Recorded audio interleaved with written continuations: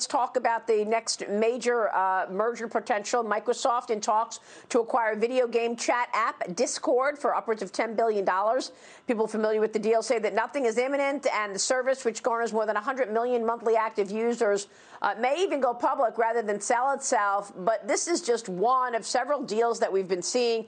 A big railroad deal earlier this week. Your thoughts on what the deal flow shows us in terms of the impact on markets? Yeah, we're in IPO heaven right now. If you look at this quarter specifically, it's the biggest quarter ever in initial public offerings. In fact, it's like $162 billion is being raised. Now, to put that in perspective, Maria, last year at the same time, it was only $38 billion that was raised from IPOs. And the crazy thing is, if you look at all the IPOs from last year and you look at the profitability, well, 80% aren't profitable.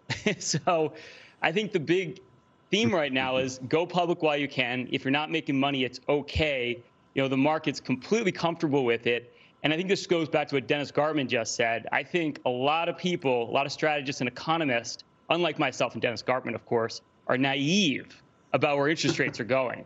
And I mean, at the end of the day, you know, the economy is going to run red hot at the end of the year. I've talked about this a lot. And my new indicator, it's the best indicator you can possibly have when looking at the economy, is my Miami Beach spring break indicator. You know, if you have any doubts that people want to get out, get the animal spirits going and go wild, just look what's happening in Miami right now. And I think that's indicative of what's going to happen in the economy as it reopens. Okay.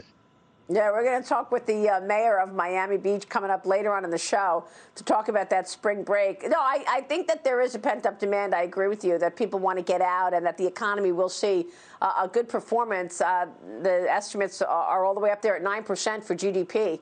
So you would think that as a result of that, rates continue to tick up higher.